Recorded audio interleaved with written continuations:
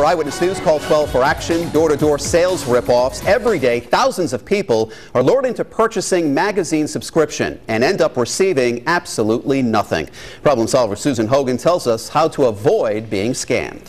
They may promise you a subscription but end up running away with your money. Door-to-door scam artists are relentless when it comes to selling magazine subscriptions. Tonight, a warning about how not to fall for these high-pressure sales tactics.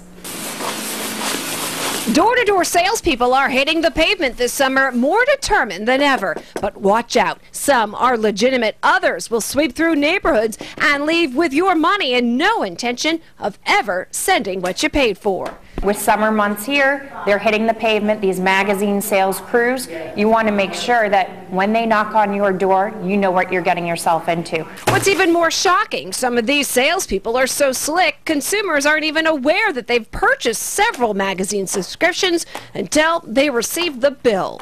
It's your job, it's your household to ask the questions and make sure they can answer them. They target anyone and in most cases make up a sob story so the consumer will feel sorry for them. To help protect you from being scammed this summer, Call 12 for Action recommends you ask to see the seller's permit. In Rhode Island and Massachusetts, it's the law that all door-to-door salespeople carry one from the town they're selling in. Never invite the magazine seller into your home and know your rights. By law, you have 3 days to cancel any purchase over $25 that was made at your home. I open the door and it's always a sob story. I've heard of this from consumers that call into us and they pull on the heartstrings of the homeowners, and the people feel as though, you know what, it's only $25, I'll give them my credit card just to get them off my doorstep. You don't want to do that.